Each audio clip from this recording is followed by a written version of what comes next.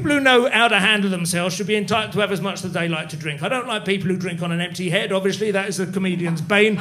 Apart from that, but they come up with one-size-fits-all measures now. 14 units of alcohol a week, regardless of how big you are, how much experience you have of metabolising the stuff.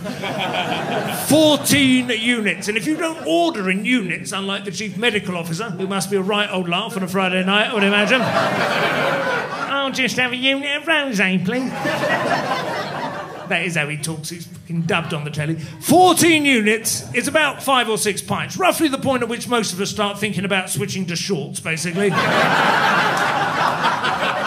That's your weekly... In 1971, when the government first thought it might be appropriate to start interfering with your drinking habits, they released guidelines then to suggest you drink no more than 56 units. I'm not making it up.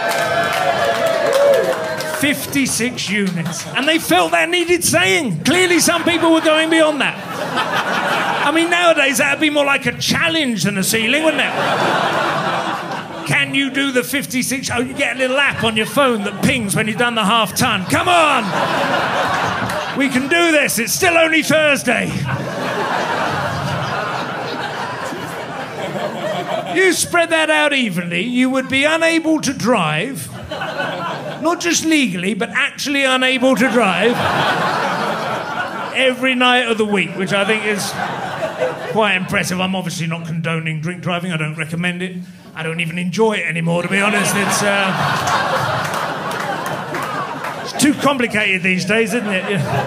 You don't want that sloshing around in the car when you're trying to send a text or something. It just gets annoying. But,